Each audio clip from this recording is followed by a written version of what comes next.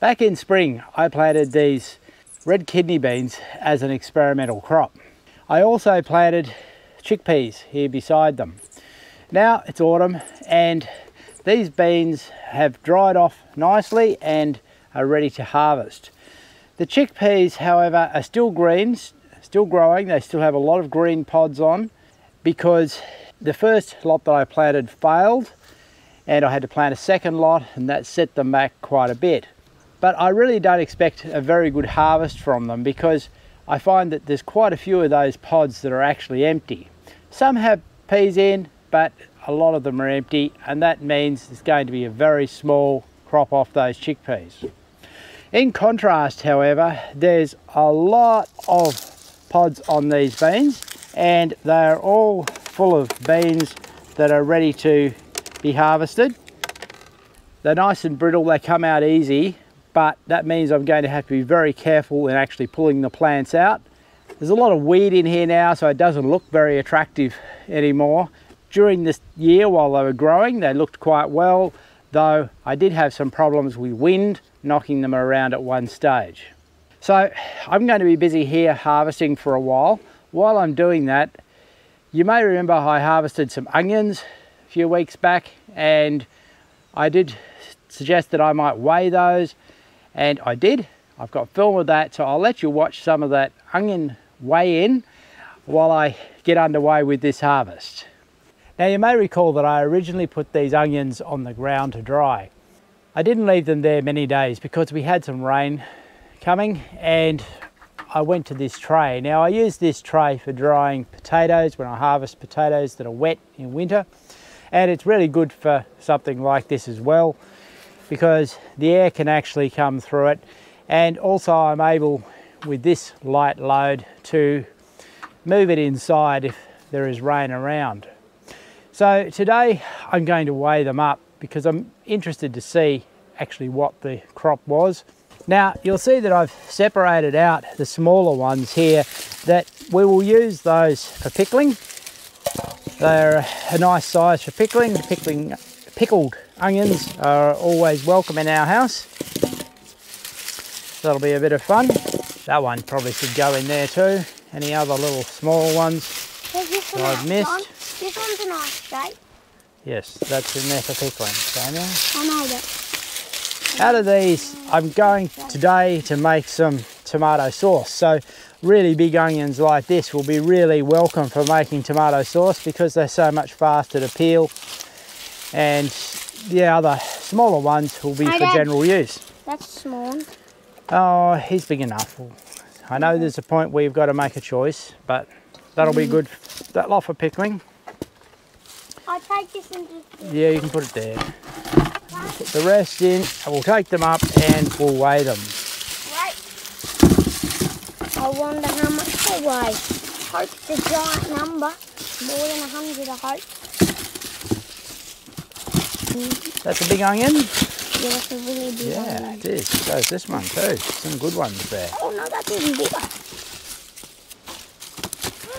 Now that is a really good size. Okay, put them on, Samuel.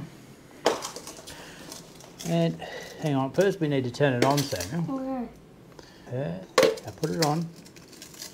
Let's see what it says. It's 1560.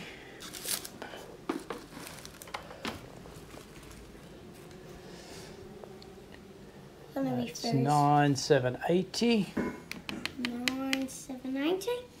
So after some quick calculations to deduct the weight of the containers, we've got 10.5 kilos of onions. 1.2 kilos of those are the pickling size, and the remainder, which is almost 9.5, or 9 1/3, should I say, kilos of larger size onions. And I'm really happy with that. I think that's a good result for those, as I say, dozen clumps of onions that I planted. Well, I'm now about halfway through, and what I'm finding successful, and it's quite simple really with them, is to just pull them out by the roots and then to strip the beans off. So working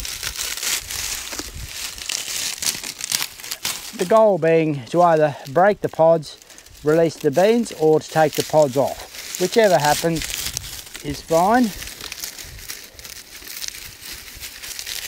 And fairly quickly you've stripped the plant. Well, there's 2 plants here, and there's just the stalk left. Now in this trash, this is nice and brittle, and it's really easy to break it up. Get out as many beans as you can. Now I'll probably put it through a secondary process, but I wanted you to see here already the beans that are already there. You can see lots and lots of beans. Now you might notice there's a few that are a bit larger like this. They just haven't dried fully, so I'll need to give them a little bit more drying as a bean before I put them into any storage. But looking good so far, and I'll keep going. I'm pulling a few of the weeds out at the same time. Well, that's all the beans harvested off the patch now. It looks pretty messy, but I'll soon rake that up and tidy it up. Now, so I've got about 3 plants here where the beans haven't quite dried. They're still a little bit soft. Now, you would have seen some larger ones earlier that I put in, and I think that was a mistake. They came off a plant like this. I think the best thing to do with a plant that's still a little soft like that, and a little immature, is I'll take these and hang these in the greenhouse until they dry out. It's what I should have done with the one plant earlier, because it's a little slow and time consuming to actually get these out, and they're going to have to dry further anyway. Unfortunately, that's sort of messed up, means that I've got to let these dry a little bit before I put them in a container, but that's okay.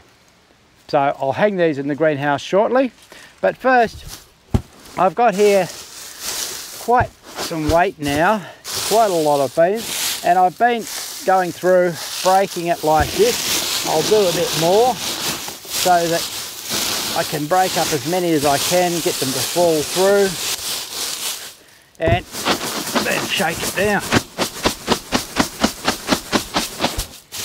Then this stuff, I'm going to put the chaff into a bag and give it a secondary smash to try and get any last beans out of it, though most of it has been broken. I don't think I'll recover many this way. It's worth a try.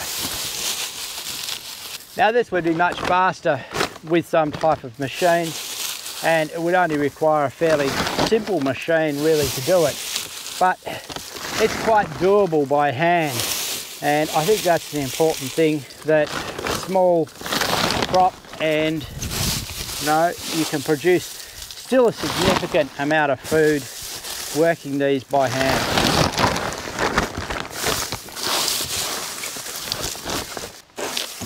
I'll just keep working till I've exposed the beans only and got all the chaff off the top. Now the dust I'll deal with. I can probably sieve most of that out, but just these pods that I'm wanting to get off at this stage.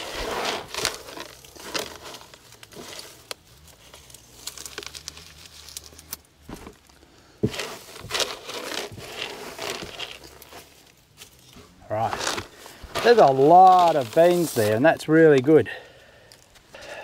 A simple sieve like this is really useful in the garden, and it's working perfectly because these beans don't go through it.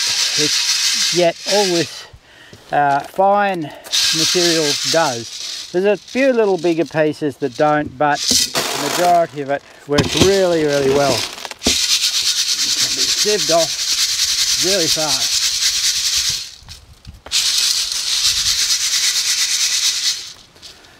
A lot of the light material can just be picked off the top.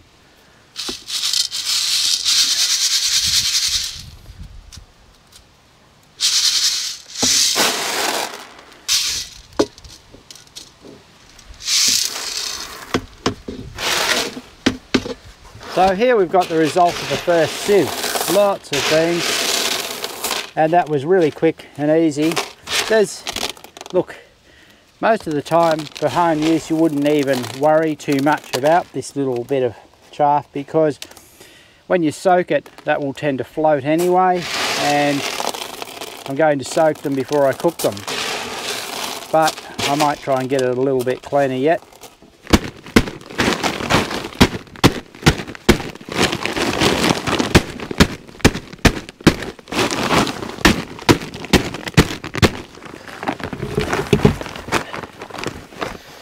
So what's in the bag, I'm subjecting to some really rough treatment and then emptying it out.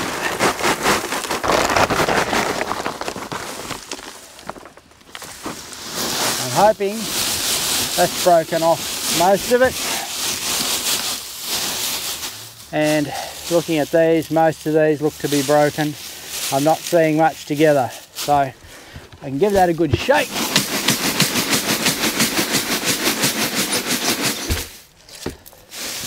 Before just taking this off the top.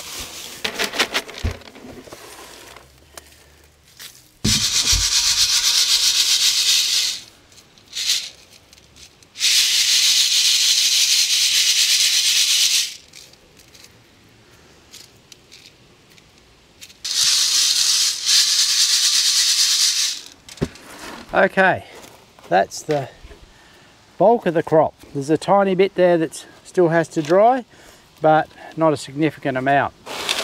Let's weigh it in and see what we've got.